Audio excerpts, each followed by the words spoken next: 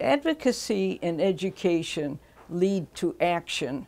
So to go the next step and see, or even go visit your congressperson and discuss it with you if you have a favorite issue that you would like to see resolved. Simply put, Sister Mary Claire Kennedy has spent years being a champion for social justice. She feels any civic activity that contributes to the common good is what we need. That's one thing Erie is not wanting for, is social action in the form of people forming specific situations or organizations to address the issue. But Sister Mary Claire has also been involved in global initiatives to promote peace and justice and encourages others to use a certain starting point. In the long run, any civic activity that contributes to the common good is what we need.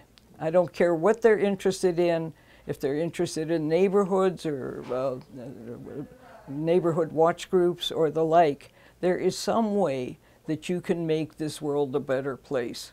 It is my hope that in the future, as people become aware and do a little advocacy on the side by calling their congresspeople. She also says voting is another way to take part in change that she's been able to have a hand in on both foreign and domestic fronts.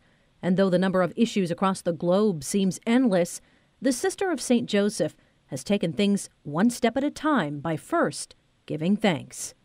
I've often said, I'm blessed beyond measure, and the real source of that is to be a part of women religious, that have done so much good, not only for the Erie Diocese and our nation, but throughout the world, is blessing that I can't even begin to comprehend.